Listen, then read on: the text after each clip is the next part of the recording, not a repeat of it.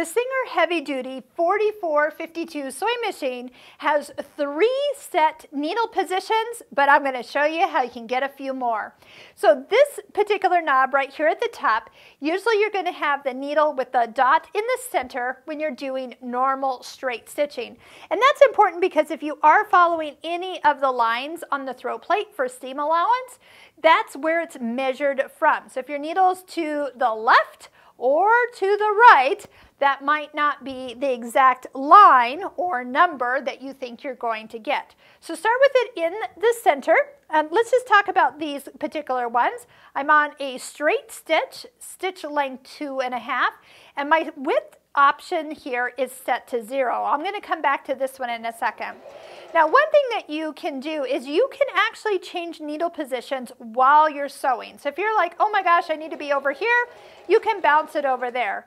What you don't want to do is be stopped with your needle in the fabric and turn this dial, or even turn your width dial, because that needle is going to move and it's going to kind of drag in your fabric. So even just turn the hand wheel enough so your needle kind of comes up above your fabric, then turn it, or go ahead and stitch when you are turning it. That's no problem at all. Okay, so I'm going to take this back to a center needle position.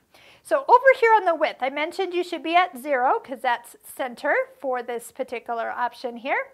And then as you turn this to 1 or 2 or 3, you will find that your needle will move from center and have all the options as it works its way to the far left needle position.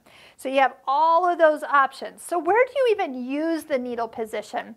I use it when I'm top stitching, I'm stitching in the ditch. Sometimes when you put your walking foot on, remember that comes with this machine, which is awesome.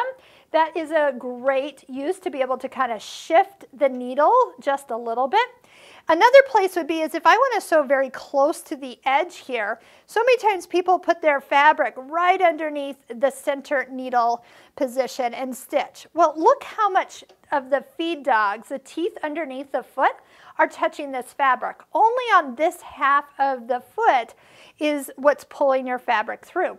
So if you can, put as much fabric under your foot and then move your needle to that side, and you're going to have much smoother feeding of your fabric. Just something to keep in mind. Again, you can slide that direction with the 0 to 6, all those different needle positions there. And then when you're done and you're going back to a normal straight stitch, return this to 0 and then put your needle back to the center.